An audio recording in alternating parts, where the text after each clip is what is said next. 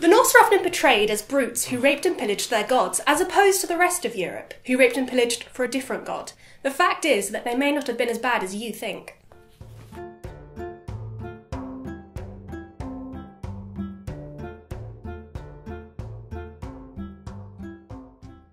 While the rest of Europe was busy hiding in the closet, the Vikings had a slightly different perspective of homosexuality and gender non-conformity.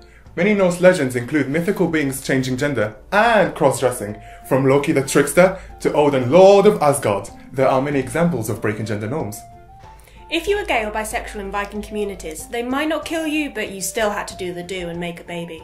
If you couldn't do your duty in that respect, you were labelled either fluflugi or flanfluga. Another taboo was being a bottom, and if you don't know what being a bottom is, maybe Google it, at home, with incognito activated, and parental permission.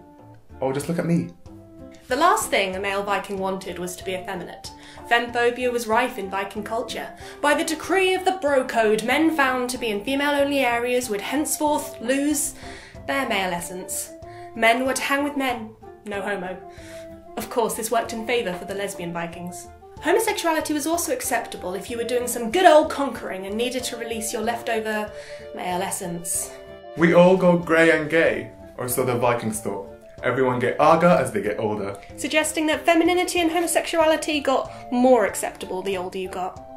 This is probably only half the picture. The Christianisation of Scandinavia erased large parts of history.